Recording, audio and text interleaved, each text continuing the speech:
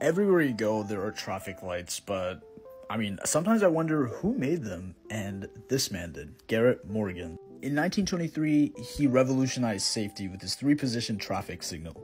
This was his original sketch for the stoplight as we know it now. As you can see, it looks a lot different now. His ingenuity didn't stop at the stoplight. After facing a disaster, he actually created a gas mask that saved countless lives.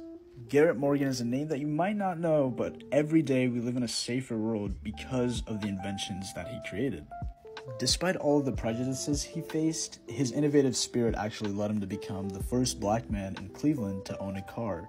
This further fueled his passion for road safety.